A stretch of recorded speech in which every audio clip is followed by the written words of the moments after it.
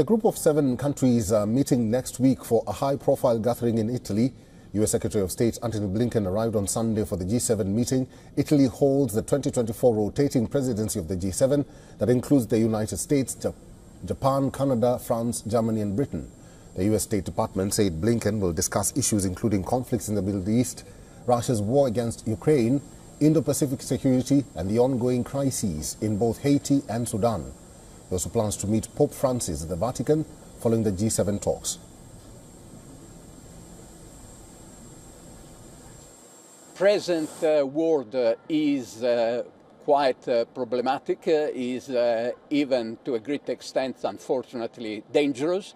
Wars, both in Europe, Ukraine, in the Middle East, the revamp of hostilities, the dangers all around the world that we see daily. So it is quite important for Western countries to be in close cooperation in order to grant a sort of common position in the diplomatic talks and in looking for a better and more peaceful world.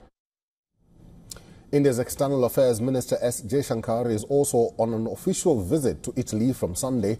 During his trip, Jaishankar will take part in the outreach session of the G7 Foreign Ministers meeting in Italy, where India has been invited as a guest country. At the top of the agenda in Italy will be the conflicts in the Middle East, the war in Ukraine and the stability of the Indo-Pacific region.